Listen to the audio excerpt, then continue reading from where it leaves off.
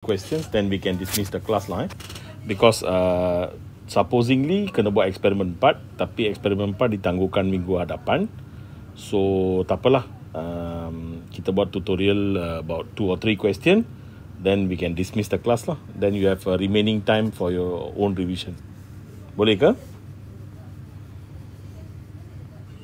Ataupun nak consultation dengan saya pun boleh juga. Saya memang waktu ni memang saya free lah.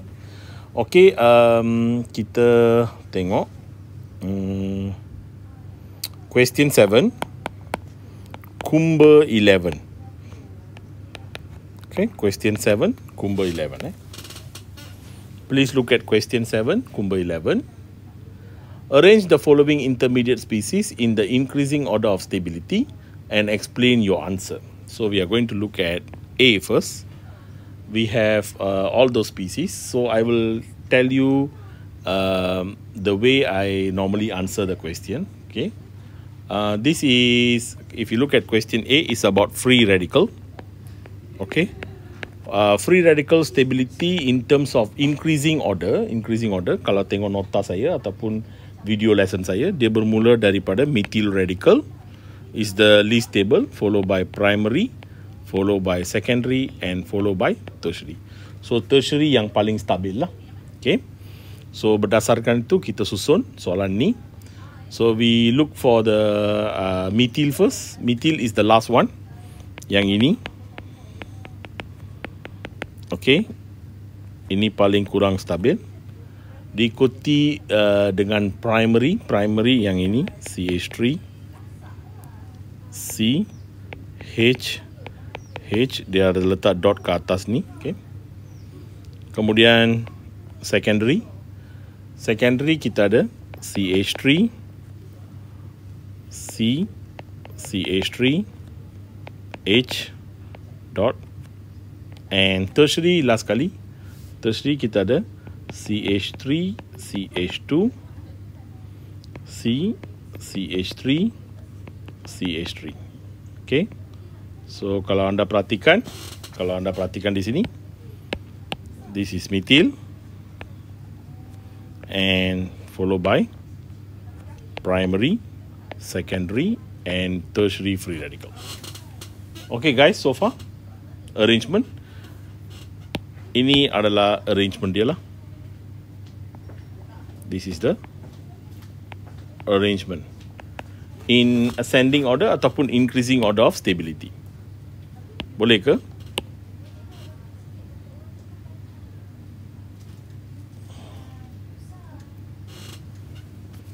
Boleh ke? Tak boleh? Dapat ke? Tak dapat? Now we are going to explain. Tadi arrange kan? Sekarang explain lah. So pertama, keyword yang pertama, we say there, maybe I use green color pen. Point yang pertama, presence of alkyl group R increases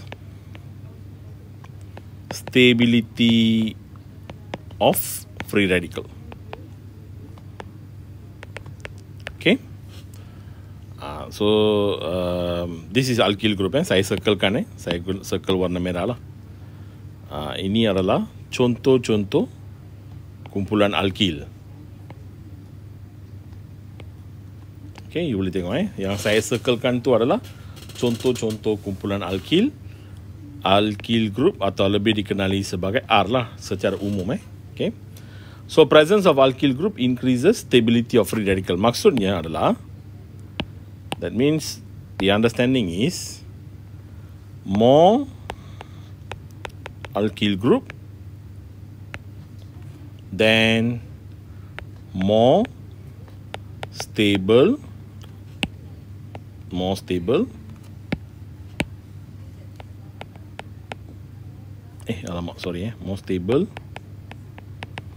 the free radical. Okay. So anda perhatikan yang tertiary ada 1, 2, 3 alkyl group. Yang secondary hanya ada 2 alkyl group. Yang primary hanya ada 1 alkyl group. So sebab tertiary ada 3 alkyl group. More alkyl group, more stable. Okay ke? Dapat idea? So we can say, mungkin kita boleh buat satu conclusion. Thus, the most stable free radical is tertiary, kan?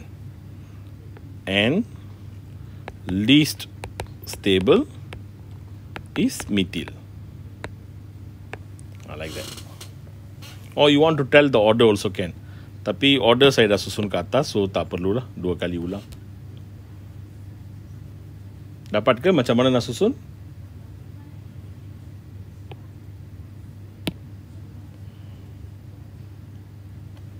Can manage to arrange?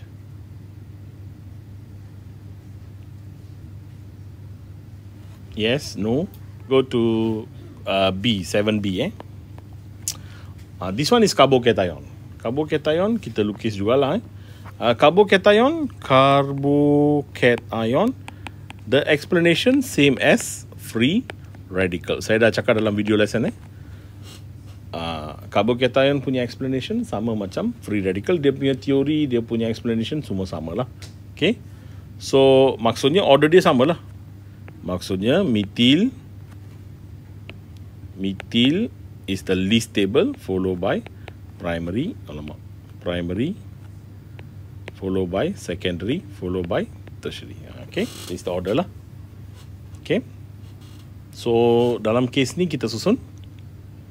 This is the primary methyl. Not primary. This is a methyl carbocation. Okay, methyl. Then followed by. We look at the secondary. There's no primary here. Saya tengok macam tak ada primary. Kemudian yang ini macam ni lah. Okay. Dia letak sini. So kalau kita tengok sini, kita ada carbon bonded to 2 carbon. So carbon bonded to 2 carbon is actually a secondary. Okay, then followed by this structure. Oh, this one is a hexagon. Okay, like that. Then sini dia ada branch 2, sini 1, sini plus. Okay, so if you see this carbon ni ada bonded to 1, 2, 3 carbon. So bonded to 3 carbon, that means this carbon is tertiary. Okay, boleh guys? How about carbocation? Can you see? Can Okay. So since saya kata explanation yang sama, so kita ambil ayat yang sama lah macam tadi. Mula-mula kita kena cerita presence of alkyl group lah. Kan? Presence of alkyl group increases stability of carbocation, right? So mungkin kita boleh bagi tahu lah ada berapa alkyl group, ataupun kita kata methyl, saya bagi jawapan lain lah. Methyl has no alkyl group, while secondary and tertiary carbocation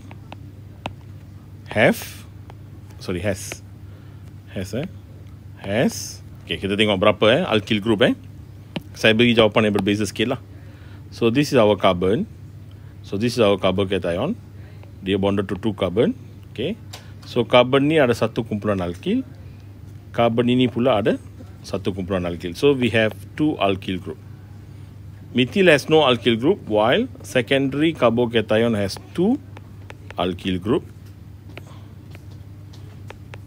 2 alkyl group.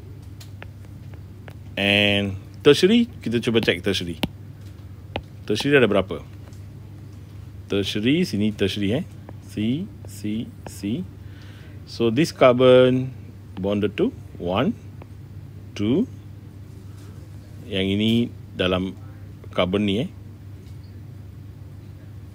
carbocation.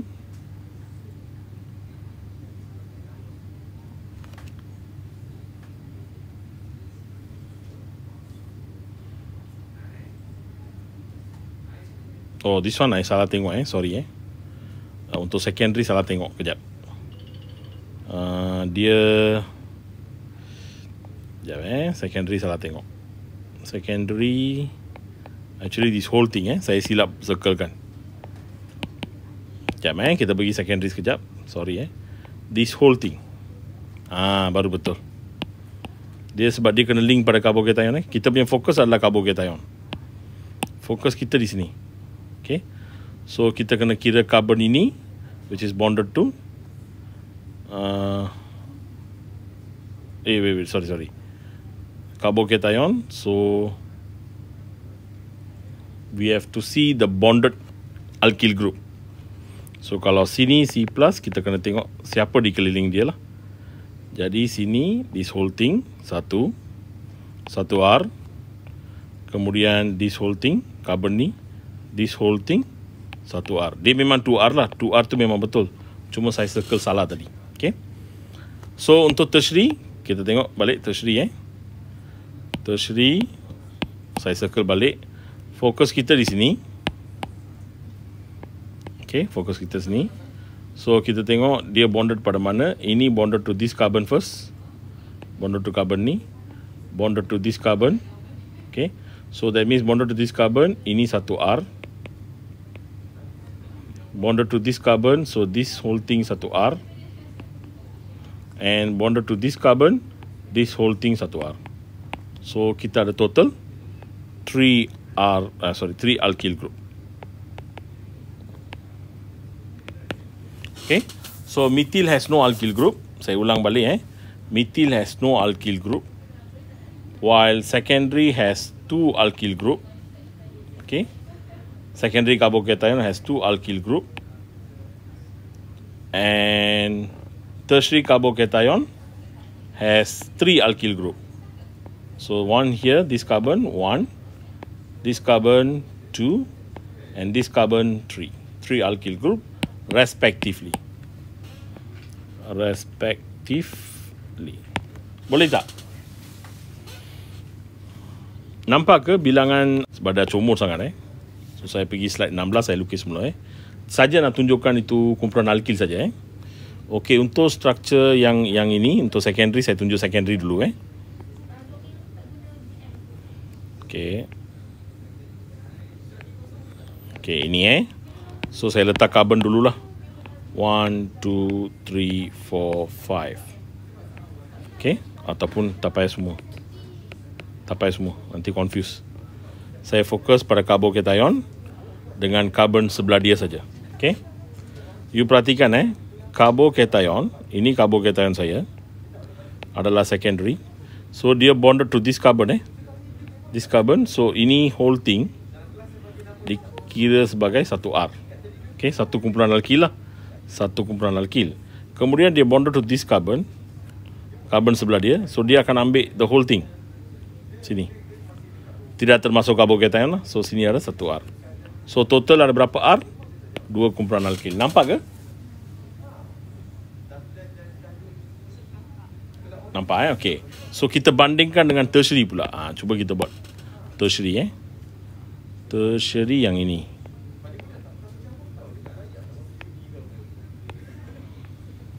Okey. Okey. Sini plus. Okey. Saya letak carbon di sini Fokus saya adalah bonded pada carbon ni. Bonded pada carbon ni dan bonded pada carbon ni. Okey. So bonded pada carbon ni dia ambil yang ini. Sekejap.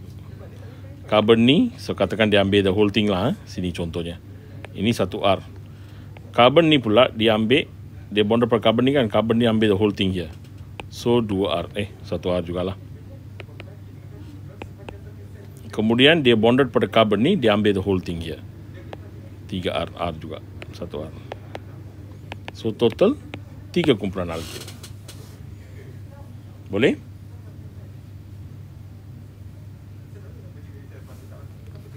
Nampak ke? Kan dia ambil. Atau kalau you rasa susah sangat, senang macam ni. You tengok karbokation, tengok ada C, ada C, ada C. Ini satu R, satu R, satu R. Senang. So dia jadi 3 R lah. Kalau dia secondary, you nampak sini H, sini C, sini C, sini plus, 2 R sajalah. Boleh ke? Lagi senang lah. Saya buat circle besar-besar ni, nanti chapter alkin kena tahu mana R dia secara besar ni, macam ni kena tahu bila masuk alkin lah. So balik kepada slide tadi. Jadi kita kata presence of alkyl group increases stability of carbocation. Methyl has no alkyl group, meanwhile secondary and tertiary carbocation has 2 alkyl group and 3 alkyl group respectively. Okay, then kita kata next point, number of alkyl groups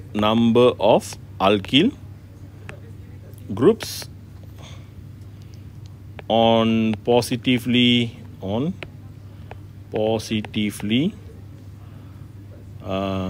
charge. Oh, tak payah lah, tak perlu sebab dah beritahu kan. No, this one only, tak perlu sebab saya dah beritahu ke atas. Statement number 2 dah cukup lah. So kita boleh kata thus most stable carbocation is tertiary as shown above. Contoh macam itulah.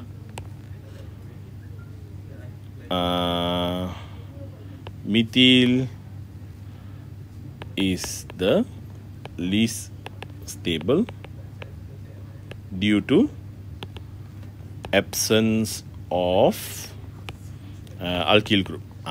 Okay, contoh jawapan. Saya ini contoh jawapan saya. Anda mungkin dapat buat ayat yang lebih baik, anda boleh tulislah. Idenya macam tu saja. Lagi banyak kumpulan alkyl, lagi stabil. Itu saja idea main dia. Okay tak?